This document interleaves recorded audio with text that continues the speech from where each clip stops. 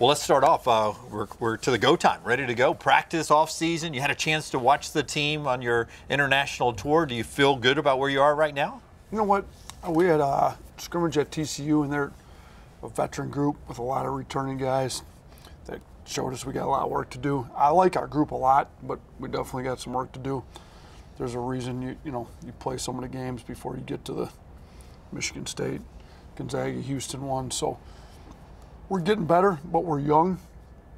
With a young group, there's, I think there's a big gap between where our potential is and where we currently are this early in the preseason. But we'll get them there. We're gonna be playing well by the time we need to be playing well. Did you feel like a number 20 preseason ranking was fair?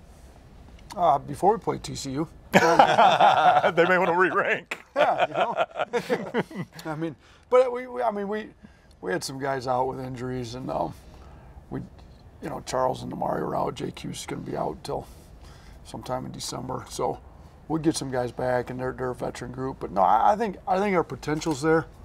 I think we definitely got a roster that can be a top 20 team. We got to get them there, and they're young. The ones that aren't young haven't played with us. There's only 4 guys that have played a game for us on this roster. Cornerly's not going to be ready till sometime in December, so we really only have 3 right now. Charles is out, so the only ones that are practicing with us that have ever played a game are Darius and Noah Gurley. So it's a lot of new guys, a lot of young guys, 4 freshmen, a junior college transfer, a couple other transfers. So we're starting to gel, but we got some work to do. Did you approach building this roster differently in the offseason? Because it looks like one mid-major guy you went and got that can shoot the lights out. Did you approach getting this roster built differently? We did. Shooting, we wanted some length. We didn't have enough big guards, and we wanted shooting. So we Sears and Dom Welch both bring shooting.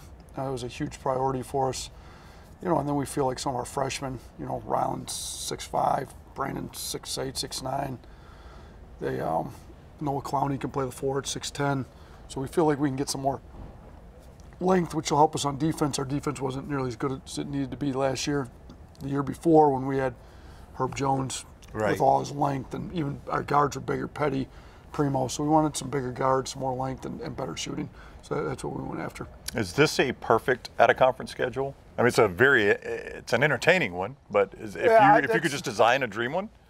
You guys were talking about Wimp before. I don't think Wimp would call it a perfect one. No, there's not enough guaranteed wins on it. That's right. Yes. So I don't know what perfect would be. Like, it's tough. Yeah. We'll have to wait and see how we come through it. If we win them all, it's going to be perfect. But it's going to be hard to win them all. I want to play tough teams, though. I want to get prepared for SEC play. I think I want to get exposed in some areas that our guys realize they need to get better at. So as far as that regard, it's very hard, and it's going to make us much better. I don't know if that's what you meant by perfect. I don't know that we'll be perfect at the end of it, but I think we'll be better for it for sure. Yeah, Coach, thank you for the time. As always, good to see you.